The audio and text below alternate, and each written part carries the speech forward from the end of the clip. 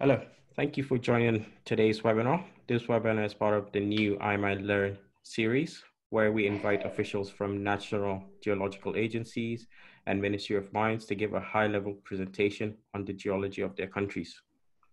These presentations serve to complement the data found on the iMine platform. Today, we have Mr. Daouda Diakite from the Guinean Ministry of Mines and Geology. Mr. Diakite, if you could start your presentation, please. Thank you very much, Mr. Suleiman, and good morning, everybody. First of all, I would like to thank Mr. Zakari Suleiman and all the organizers for this webinar for giving the opportunities to the Republic of Guinea to present its mining potential. That being said, this is the headline of the presentation. I will talk quickly about the Republic of Guinea, the geological and mineral potential of the country, some reform undertaken since 2010 to improve the investment framework in the country, some results of this reform. Among them, I will show briefly some geoscientific data available in the country, some zone of interest for geological research, and some other investment opportunities and some challenge. So let's start. The Republic of Guinea is the West African country, which is located, is a West African country with population estimated at 12.3 million inhabitants. In 2017, the GDP growth was 13.4% and the inflation rate 8.9%. The mining industry comprised 97.84% of exports. Just some figure here to show you that the mining industry is of critical importance to Guinea's economy.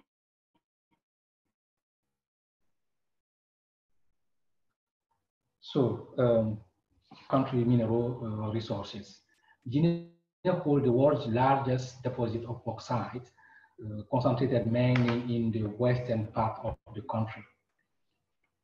Resources are estimated to be 40 billion tons with a grade higher than 40% and a low silica content. Guinea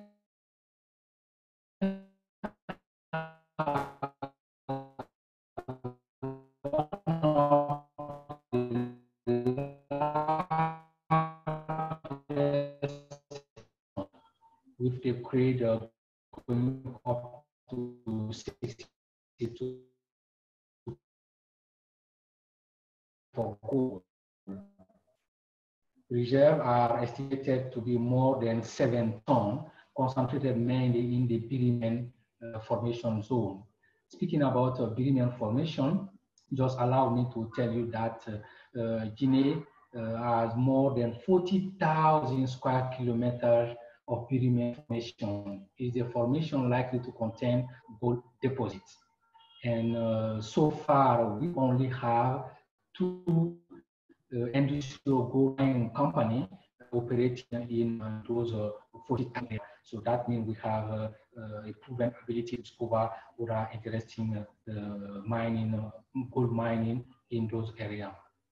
Guinea is also rich in terms of diamond resources. The diamond resources are estimated to be 30 billion carat with a proven ability to discover other interesting primary deposits. In fact, in Guinea, most of the diamond operators are in a small scale and in the alluvial environmental area.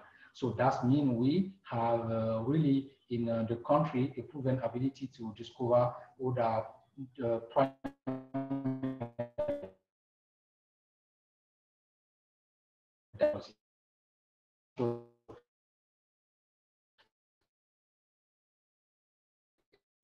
Area for base metal like nickel and precious stone.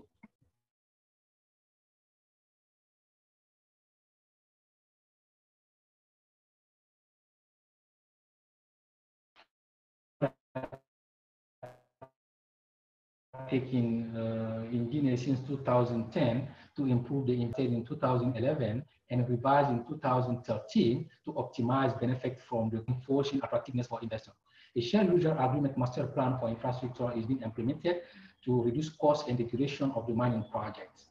A one-stop shop and a new licensing procedure were put in place in 2017 to facilitate the administrative procedure to obtain license and authorization for integrated mining projects.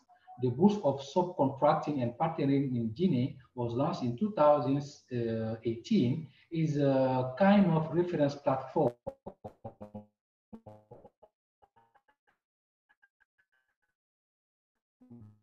that was launched in September 2016, providing a real-time information on mining license online.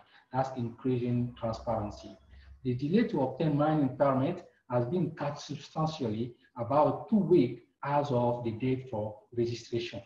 A local content policy setting a clear framework, and the country is in compliance with EITI since 2014.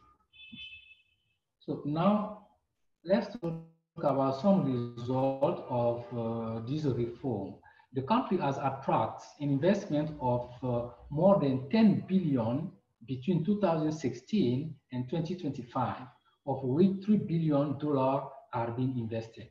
The country annual bauxite production has increased from 18 million tons in 2010 to 60 million tons in 2018. There are currently 9 alumina refinery projects in Guinea.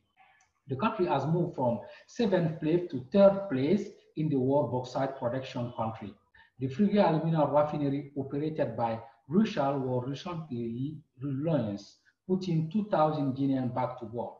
Mining convention signed with Chalco, TBA, SBG, Winning, Enan, Kimbo, SMD for integrated mining infrastructure mega projects. Its prior marketplace launched in December 2018 with the support of the World Bank. New railway and port infrastructure was born. Many geological projects have been launched. So as a result of the geological project, I will show just quickly some geological and mineralogical map which underline some mineral potential area and some mafic and ultramafic rock.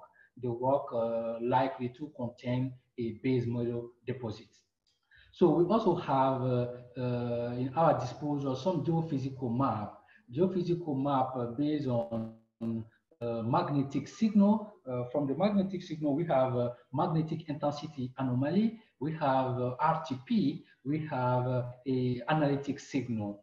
And we also have a radiometric signal, as you can see here, based on uranium, thorium, and potassium, and some structural map underline some deep fault, surface fault, and regional fault, and local fault. The fault that can be a mineralization trap. We also have a geochemistry map. Recently, with the French company, we have done some stream sediment survey in the southwest of the country.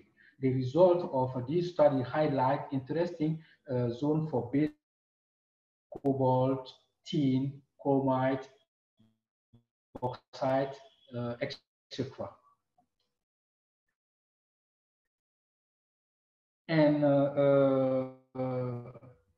on the basis of all the survey we have, like as you can see on this map,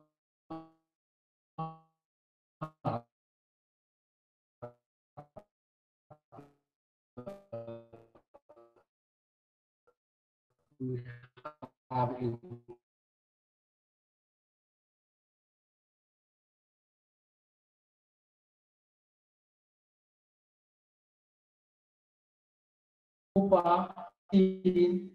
etc. So I will just show you some other investment opportunities that we can find in Guinea. Guinea is often referred to as a water tower of Africa. In fact, the country has a huge hydro potential estimated at 6,000 megawatts. Other energy sources are available, such as renewable energy, like wind, solar, and biomass. We are developing a new master plan project for current open up a mineralized zone. So the mining company, which are already in operation in Guinea, we have CBG, Rushal, GAD, SMB, SMD, Enanshin, Anglo Gold Ashanti, etc. And many other companies are coming into the country to develop the project. So the World Bank and many other banks pass the Guinea mining sector.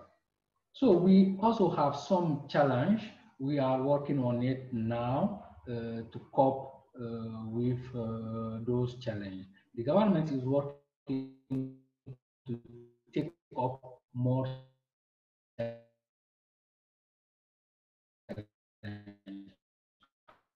attracting new investors for better assessment, local processing of mineral products, local processing of mining products, capacity building to support, manage, and control projects, infrastructure development to open up in a mineralized zone, economic and social environment impact of the project, geological knowledge improvements. So that's our website. You can easily find the mining cadastre to see all the company is working now in the country. I just want to add before to end the presentation about the tender that has been recently launched about the block 1 and 2 of Simandu, which SMD winning, or the consortium SMB winning, win the tender. They invest recently, the plan to invest $40 billion to develop that project. And the project comprise infrastructure that can go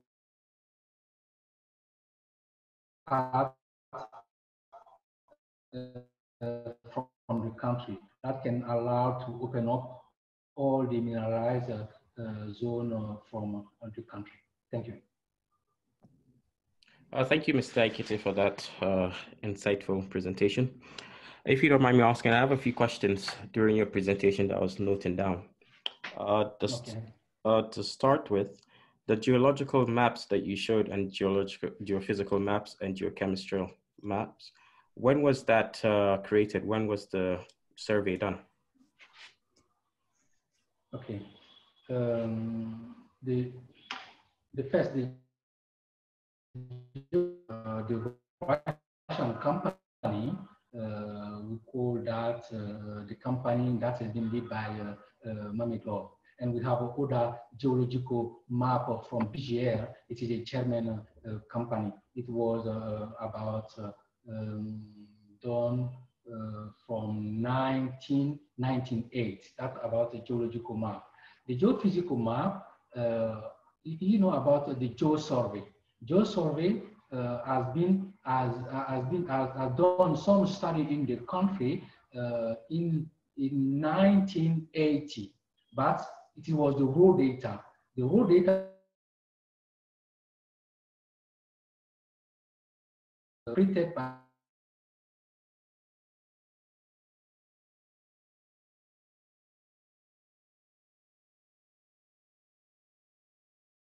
other company with geophysical map. That was 2018. 2018, those data have been interpreted with a new technology. Besides the geophysical data, we also have a geospatial data like a topographic map,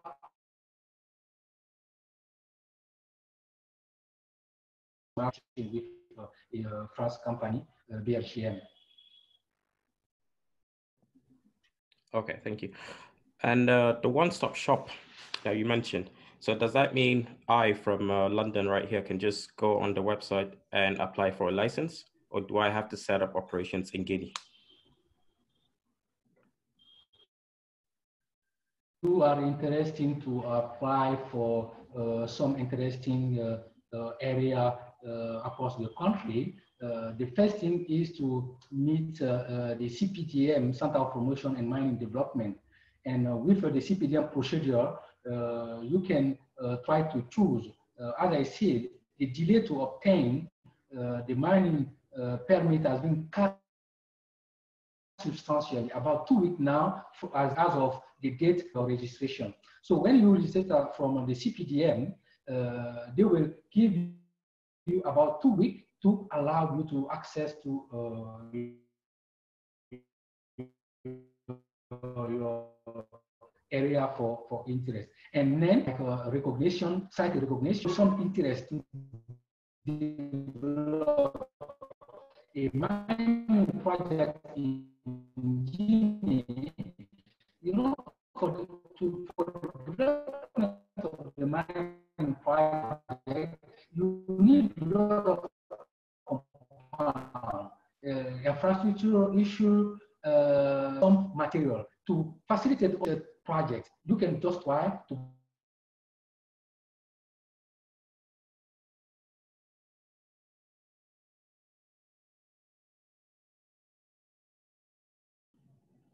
Hello. Sorry, I think I missed you. Are you still here? one-stop shop from London. That's not an issue. You can find easily the area from our website.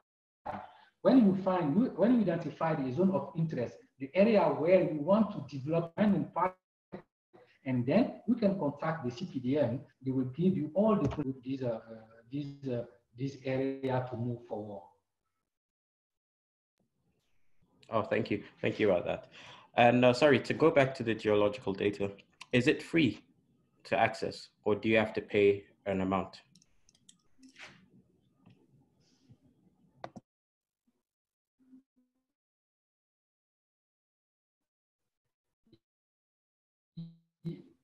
Yeah. The geophysical map, because recently Guinea has put more than $7 million to get some geophysical map.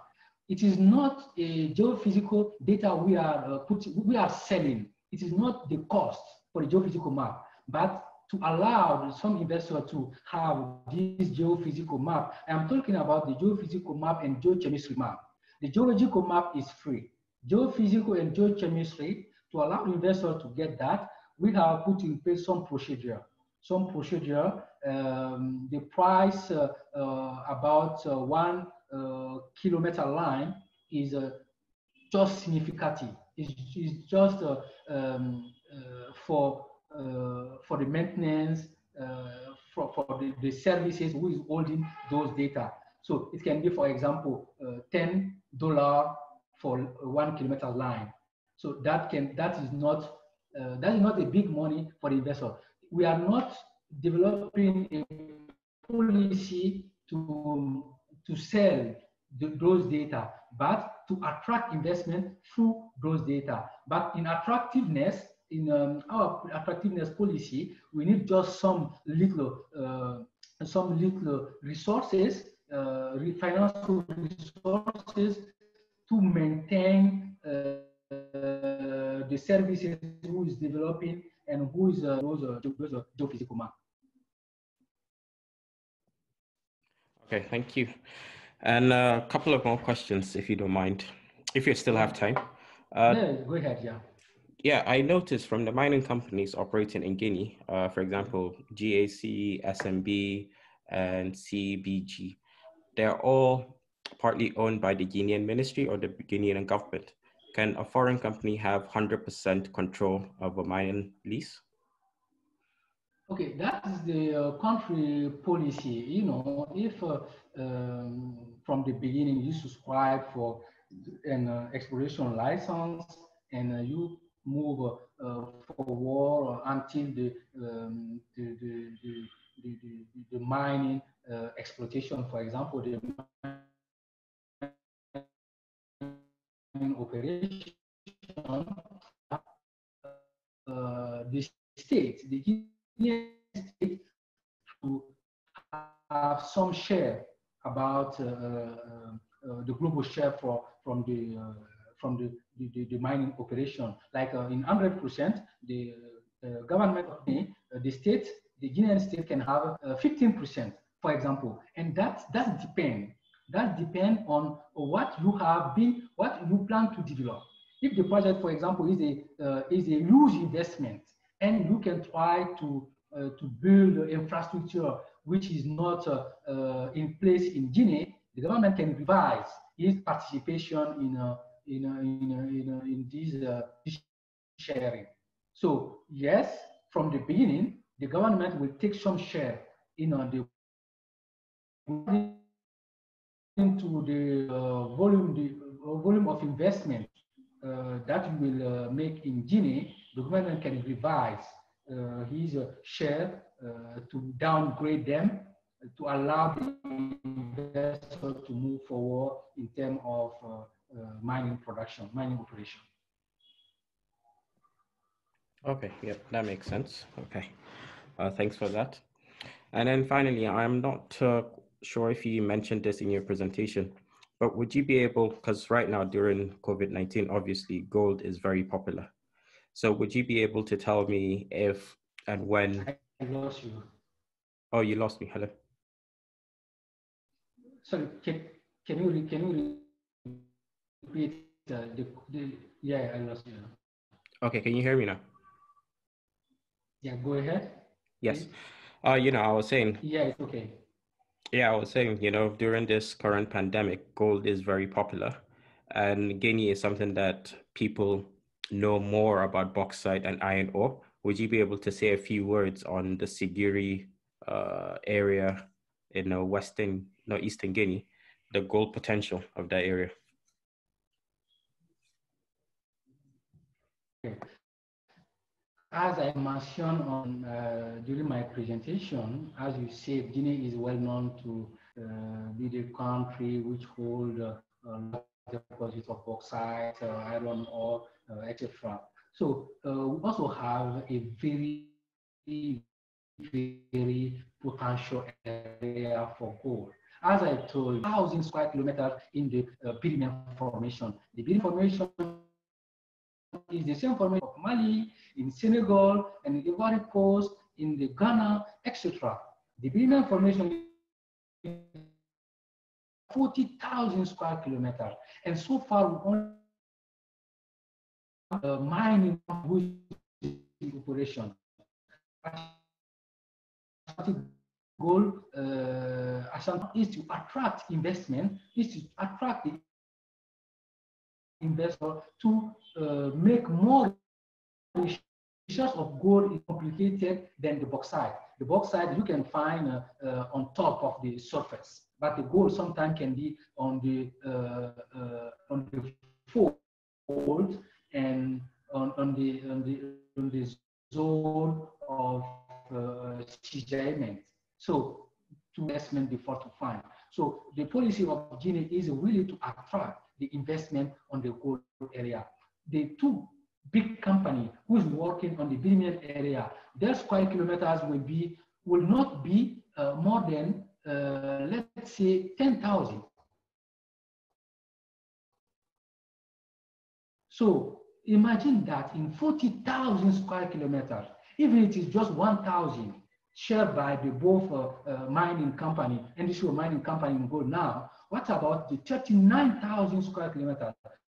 So we really have a very primary deposit in gold. And we have some other primary data like geophysical data. If some investors are interested to come in Guinea to develop the gold project, those data will be will be available to them in accordance with our procedure to encourage the investor to move forward to discover. Role now is to enhance the gold production.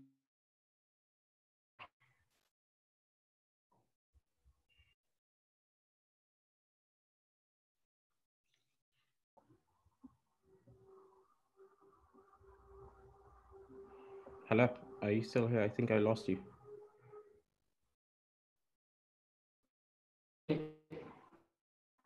It's okay. I lost you. I didn't. Are you back? Hi. The connection issue.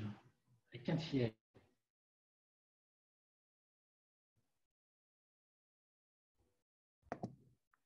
Yeah, so what you said right now was very interesting. That because bauxite is shallow, but gold is deeper, you require a lot more investment to get the gold out. So does that mean is the Guinean ministry given extra incentive to gold investors coming into Guinea?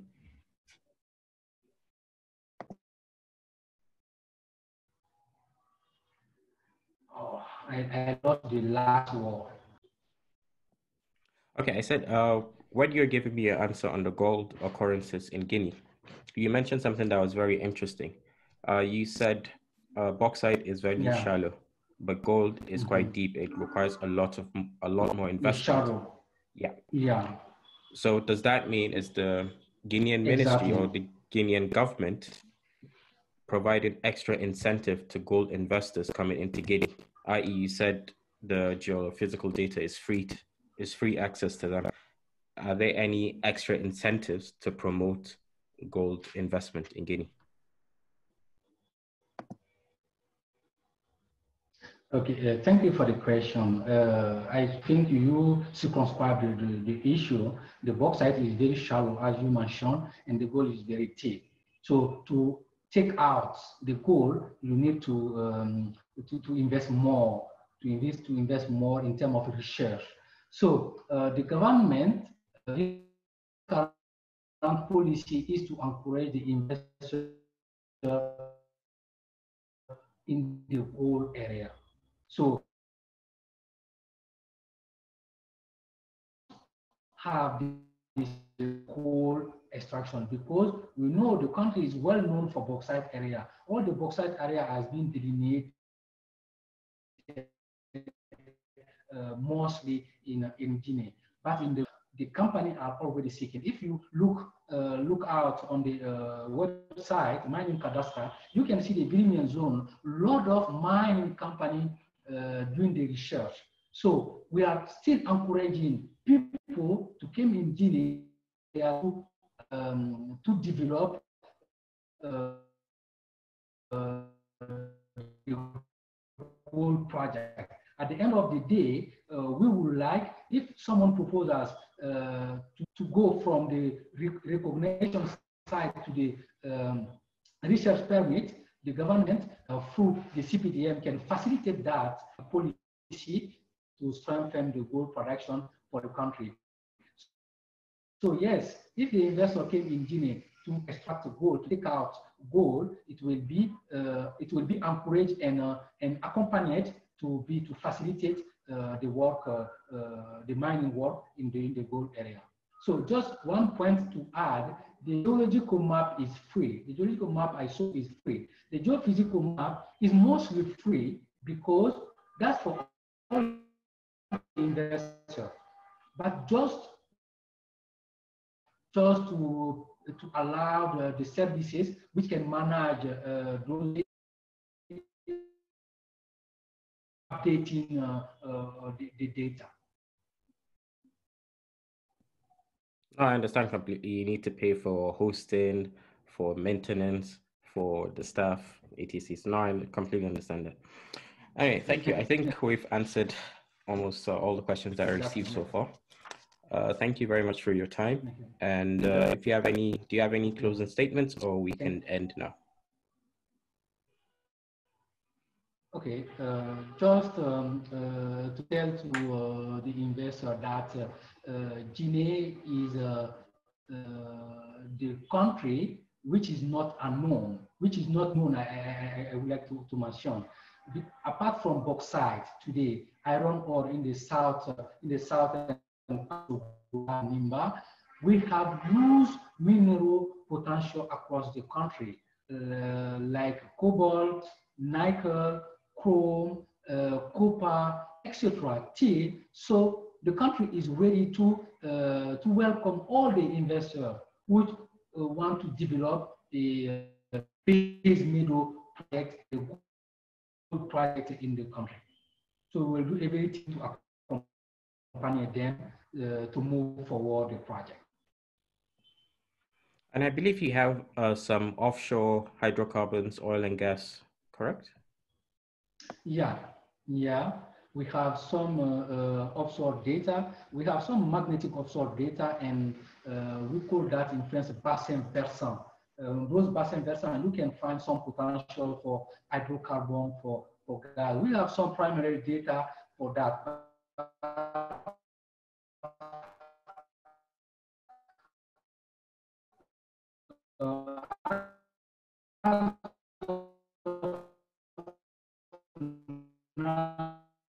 Now we have and gas in. Okay, thank you very much, Mr. Daikite, and thank you for giving up your time to promote Guinea very well. Thank I you, think Mr. Zakari. Thank you. all our investors would be very interested in what you had to say. Thank you very much. Thank you. Goodbye. Good night. Bye.